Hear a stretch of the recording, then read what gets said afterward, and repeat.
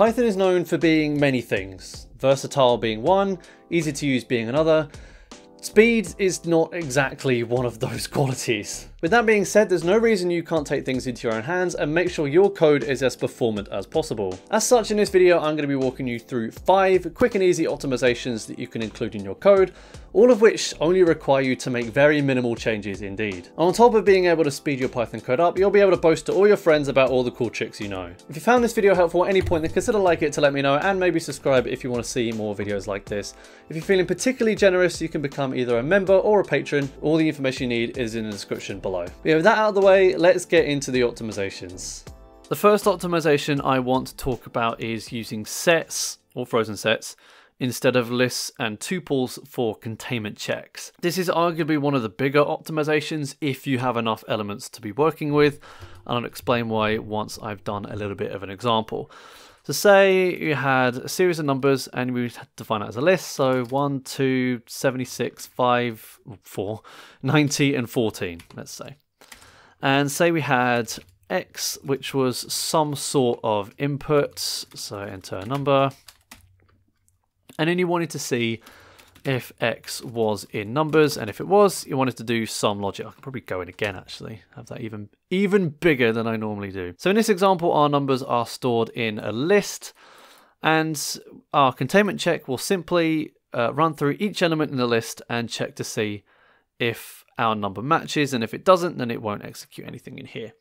However, if we were to do it as a set, like this, instead of running through everything until it found it, it would hash the variable and basically be able to perform a single operation check as to whether or not it was in that set or not. Now, of course, this means there's huge speed up, as there's only a single operation that has to be performed, or a single main operation, I guess, that has to be performed, rather than iterating through each element and checking to make sure whether it's in the list.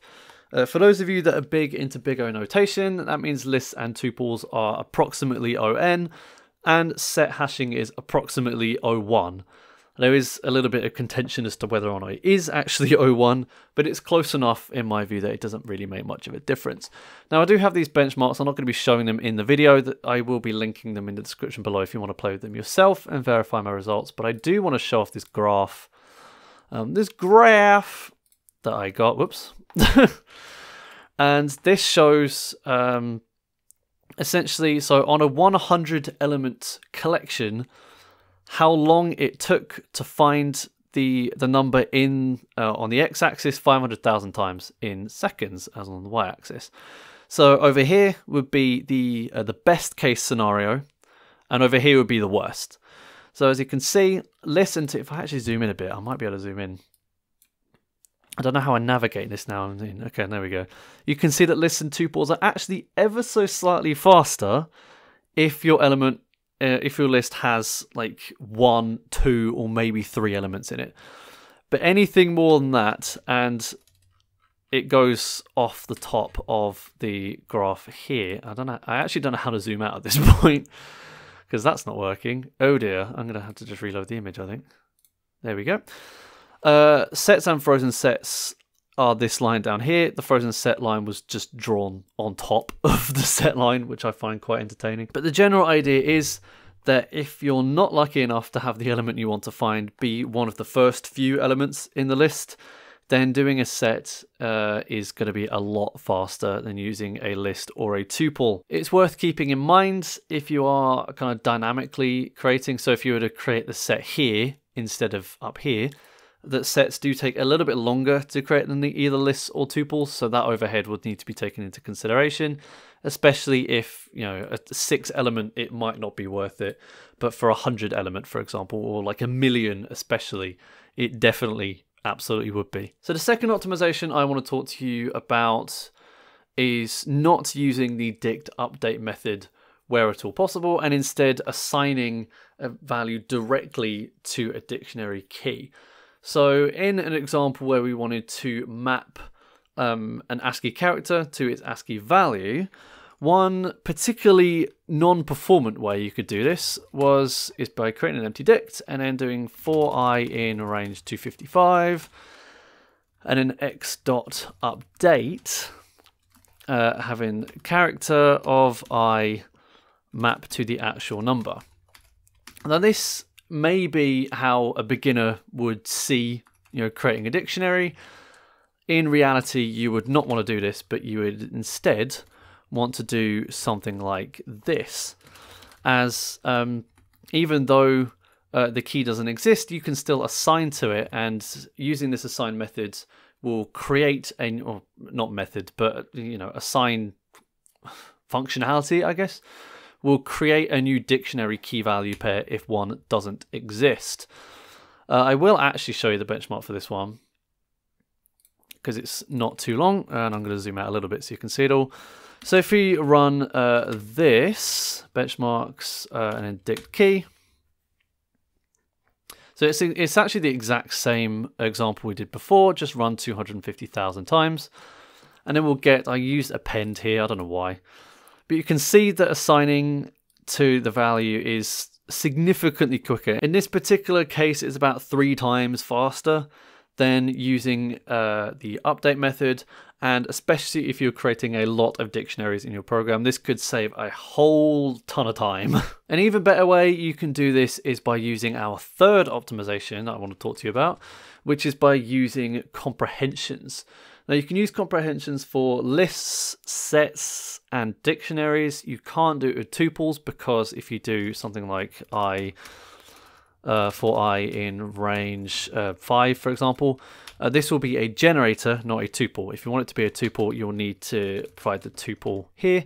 But anything like a list or something, you can do like that. With a set, you can do like that. Or if you were to write this example in dictionary comprehension, we would do something like x equals character I and then I for I in range 255. It'll naturally black will put it on one line. We can see not only is it a little bit clearer, it's also creating it in place rather than creating the object and then having to append stuff to it later on. And if we run the benchmark for this, I'm not going to show you it, but I will at least run it live. I don't remember how long these take. There we go. You can see that it's not a huge optimization this time around, or at least for list comprehensions. Set comprehensions, it is actually quite a bit quicker using set.append. I actually might show you the benchmark because it might give a bit of context into how this all works. So a list is using x.append versus a list comprehension. For a set, it's using x.add. And for a dictionary, it's using x.update. And here you can see that list comprehensions are a little bit faster, set comprehensions are a decent amount faster, and dictionary comprehensions aren't that much faster. So it's not much of a... well, it's certainly a lot faster than our append here, or update. But in terms of comprehensions versus assignments, it more comes down to a case of readability over performance. While a comprehension is technically more performant, it is also more readable in my opinion, so it is still an optimization nonetheless. The fourth optimization is that Python's built-ins aren't always faster than the alternative. So one of these cases, or two of these cases I suppose, is any and all, which have exactly the same problem, so I'm only going to show you the differences between one. But say if we had a range, so numbers equals, and we had a list, I for I in range 10. And we wanted to see if any of them were even. We could do if any I modulo, it'd be modulo 2 equals 0 for I in numbers, and do something like that, which is very readable. It's very nice to see, but it's not actually as quick as defining our own any, which takes a sequence like so. And for I in sequence, if I modulo 2 equals 0, return true. And if it never gets to a true state, it returns false. So while this is a lot more verbose, it is actually faster so long as we return true at the first instance where anything can be returned. If you don't exit early and you allow the entire sequence to be checked and then say return like a bool, it will be significantly slower to do any, and all works in exactly the same way. So if you were to run these benchmarks,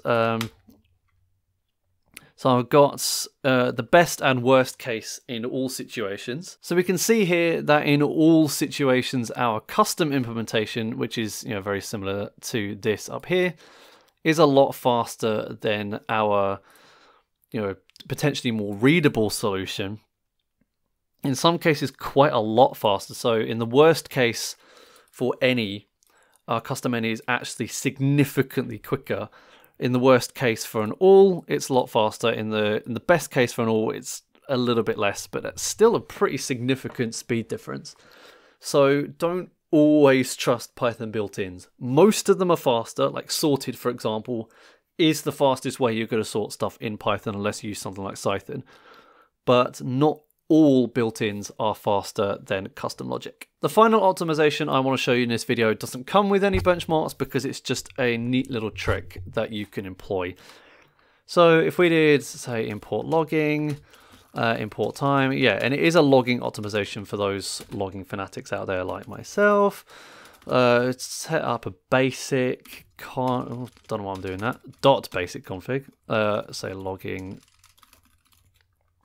.info, and then log equals logging .get logger, and you use name. And then say we have this expensive function down here, which sleeps for 2 seconds, very expensive operation sleeping, and then it just returns the time since we have time imported. And then if we run this now, if we were to have log.debug, the time is, and then we pass in a decimal formatting, that's a nice little trick as well, to use percentage style formatting rather than F strings in logging. Just make sure that parameters are kind of lazily formatted as and when. But even so, like sometimes you need to actually run a function in order to get something, and that's going to slow your program down. So if we do login enabled here, takes 0 positional arguments, but 1 was given. Really? Okay, we'll just get rid of this then, I suppose. You can see that it still has to wait the 2 seconds, and then we don't even get anything out of the logging. If we did, I guess it would be level equals logging .debug then. If we did that, it waits the 2 seconds to calculate a thing, and then we get some debug logging here. But it waits even though we don't have it enabled, because we still have to run the function, even though we are kind of lazily evaluating these as much as we can. But we can use if log.isEnabled, and this does not appear in the, there we go, in the autocomplete for some time for some reason. But if we have isEnabled for logging.debug, and then debug it, if you run it now, then we still have to wait because we have the debug logging. But if I set this back to the default, it exits a lot quicker because we don't have to wait for it, because we see, oh, we're not enabled for debug logging, we don't need this, so we're not going to calculate this expensive function. So if you have a particularly expensive function in your code and you didn't know about this, then I'd recommend shoving this in various different places. You don't need it for absolutely everything, really, I would say. But certainly for your more expensive operations, if you don't need to be logging debug messages, then don't, is my advice to you, really. That's everything I wanted to talk about in this video. If you have any questions about what you've seen or any ideas on videos you want me to do in the future, then do let me know in the comments below. I read every single one, so your feedback is greatly appreciated. I want to say a big thank you to my amazing patrons and members on screen now, especially Mazard Rosherman III for being so generous. And I will see you in the next video, where we talk about some other speed related stuff. I compare the speed of if and match statements in that video, which is an interesting, topic of discussion to say the least. So I'll see you for that.